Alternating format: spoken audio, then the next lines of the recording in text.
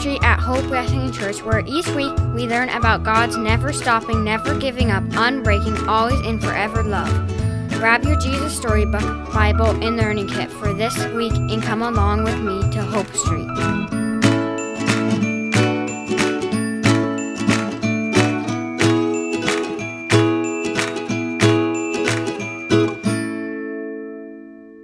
Hey kids, welcome on to Hope Street. My name is Pastor Steve and I am a pastor here at Hope, and we gather each week on Hope Street to celebrate and remind you of God's never stopping, never giving up, unbreaking, always and forever love for each one of us. Well, today I'm in a different place on Hope Street. I haven't been there before. This is where we have our worship services together on each Sunday morning at 10 a.m. We gather online. I want to invite you, if you don't have a church home, not only can you join us on Hope Street here each Wednesday or whenever you watch the video, but you can also join us right here at 10 o'clock each Sunday morning for our worship service. And you know what? Each time during those services, we also do one of the songs that we do from Hope Street, so it'll be very familiar to you.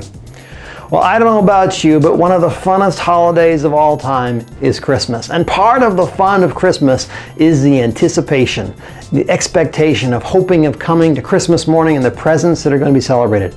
Now, I know you may think I'm crazy. Here we are in the middle of June. But our story this week is about the anticipation, getting ready for the day that is to come, and an incredible gift that it's about to be given to all of humanity, to all of us. And this is what we are going to celebrate today on Hope Street. So go ahead and grab your Jesus Storybook Bibles, your cards, your activity kits, and let's gather and let's celebrate not only the power of God this week, but also the anticipation of the coming of a great and wonderful gift. Let's celebrate this week on Hope Street.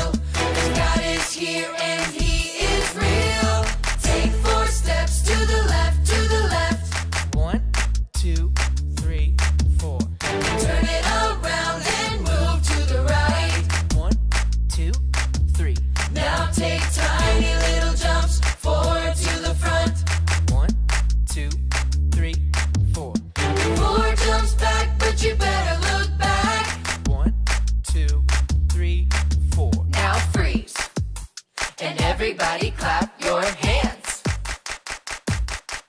Now stop. I feel it in the air right now. It's all around, I see it everywhere. It's the power. Yeah, yeah, God's power.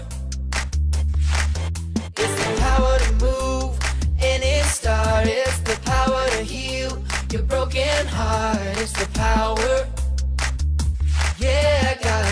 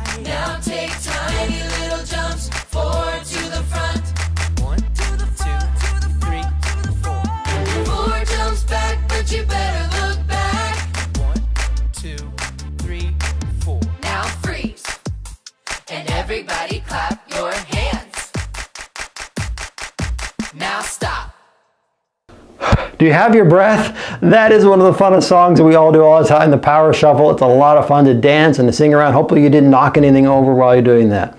Well, let's go ahead and turn to, in our Jesus Storybook Bibles, to our story, Get Ready. And it's going to be read to us by Eleanor, and she's going to read us this wonderful story today about God's love for us.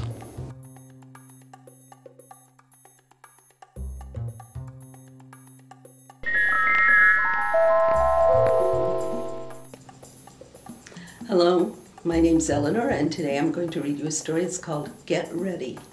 God's people returned from being slaves, from Nehemiah 8 to 10, Malachi 1, 3 and 4, and Ezra 7. Have you ever been to a party that lasted a whole week? How about a sermon that went on all day? Well, that's what happened to God's people after they came home from being slaves. They had forgotten how God wanted them to live, or who they were supposed to be. So Ezra and Nehemiah read them the rules God had given Moses. But something odd happened. The more the sermon went on, the sadder they all got. Why? Was the sermon that boring? No, not really. It was strange, you see. As Ezra read the book of rules, it worked like a mirror. It showed them what they were like, and they didn't like what they saw. They saw that they had not been living the way they should. They saw that they were cruel and selfish. We've blown it, they cried. Now God will punish us. They thought they knew what God was going to do, but they didn't. Of course, they might have picked up a clue from Ezra's name, which means help is here, and an even stronger one from Nehemiah's name, because his name means God wipes away our tears. And that, as you'll see, is just exactly what God was getting ready to do. Ezra looked at God's children. Great hot tears were welling up in their eyes and streaming down their cheeks. He stopped his sermon mid-sentence and shut the book. "We're having a party," he shouted. And so that's just what they did, all week long. God wants us to be happy, Ezra said. All day they listened to stories about the wonderful things God had done for his people, how he had made the world, how he gave a special promise to Abraham, how he rescued them from slavery, how he spoke to Moses and showed them how to live, how he brought them to a special land, how he rescued them no matter what, time after time, over and over again, because of his never stopping, never giving up, unbreaking, always and forever love. They remembered how God had always, all through the years, been loving his children, keeping his promise to Abraham, taking care of them, forgiving them, even when they disobeyed, even when they ran away from him, even when they thought they didn't need him. Then God told his children something more. "I can't stop loving you. You are my heart's treasure. But I lost you. Now I am coming back for you. I am like the sun that gently shines on you, chasing away darkness and fear and death. You'll be so happy. You'll be like little calves running free in an open field. I'm going to send a messenger, the promised one, the one you have been waiting for, the rescuer. He is coming, so get ready." It has taken centuries for God's people to be ready, but now the time had almost come for the best part of God's plan. God himself was going to come, not to punish his people, but to rescue them. God was getting ready to wipe away every tear from every eye, and the true party was just about to begin. You know, for these last several weeks, we have been hearing stories about God's love, stories about God's working in the lives of people, using ordinary, messed up people like you and I, but doing amazing things. And all of the stories of God that we've been hearing about are stories that anticipate and look forward to the coming of Jesus. Something we celebrate on Christmas Day, but we can celebrate the birth of Jesus at any time and be reminded of those stories. A lot of you maybe have stories about how Jesus came into your life, or stories about how God has acted in your life and in your family's life. Maybe your parents have stories and you can ask them to tell me about what God has done. Tell me about who God is. These are great stories and they all mind us and point us to Jesus. Well, Sylvia has a fun craft set up for us today. It is to make some emojis together and to have some pictures and do some funny facial expressions. And maybe you can even use them to tell a story, to tell people about what you learned today on Hope Street and looking forward to the coming of Jesus. So let's grab your activity kits, get ready. Maybe you need to pause the video and let's do this craft, this activity that Sylvia has for us. Well, we're at the end of May already, and today you finished up the Old Testament, and the people were coming back from being exiled and being slaves in another country, and I know they were happy when they came back, so I decided we would make emoji faces or emoticons, and I did one that was happy, so you can do one that's happy, but you can also do whatever else you want. And I cut out some pieces. But you're going to have a piece of black and a piece of white, a piece of red, and a little strip of blue. I noticed that sometimes the emoticons have blue for tears. And I went ahead and cut out some pieces to make a different face, so to save some time. But this one isn't going to be as happy, but you can make any faces you want. And you can use your glue to use your colors however you want to do it. You'll have 2 plates in your kit, so you'll be able to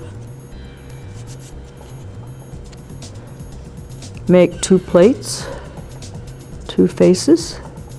And I know you'll have paper left over, so you can use it for anything else you want.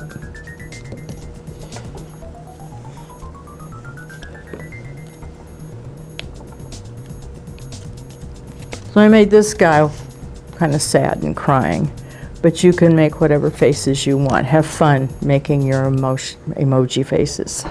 Well, I hope you had a lot of fun making those emojis. As always, we love to see your pictures. You're feel free to post those on the church's Facebook page or on the Rocks Facebook page, or send those to Sylvia or whatever. We love to see the pictures of what you do on Hope Street. I'd love to see the emojis that you created there on Hope Street. Well, each week we like to be reminded of our verse that we have for the week, and our verse this week comes from Jonah chapter 2, verse 9. Salvation comes from the Lord. Jonah chapter 2, verse 9. Salvation comes from the Lord. And it's a great passage for us to look at, because all of the stories that we have been reading have been looking forward and anticipating what is to come. God's salvation. God saving and giving hope and life to each one of us. And we look forward to that and His coming next week on Hope Street. Well, as we close our time together on Hope Street, let's say our Hope Street prayer together. Dear God, give us feet to follow you wherever you lead, hands to love and to serve others as you are healing this hurting world. Give us hearts that are pure. Forgive us when we do wrong, as we forgive other people when they do wrong. Give us ears to hear you and eyes to see you. May our mouths tell others about your love, because you love us with a never stopping, never giving up, unbreaking, always and forever love. In Jesus' name, amen. God really does love you with a never stopping, never giving up, unbreaking, always and forever love. Never forget that. Never forget the truth of His great love for you. And as I said before, if you don't have a church home, we invite you to join us online at 10 a.m. right here on the Facebook page or on the YouTube, wherever you're watching Hope Street. Have a great week. Thanks for joining us on Hope Street.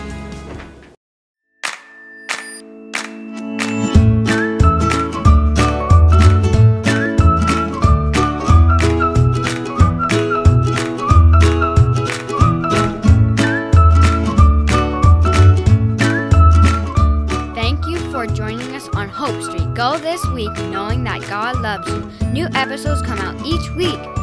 Please be sure to like our Facebook page or subscribe to our YouTube channel so that you don't miss them. Want to register for Hope Street?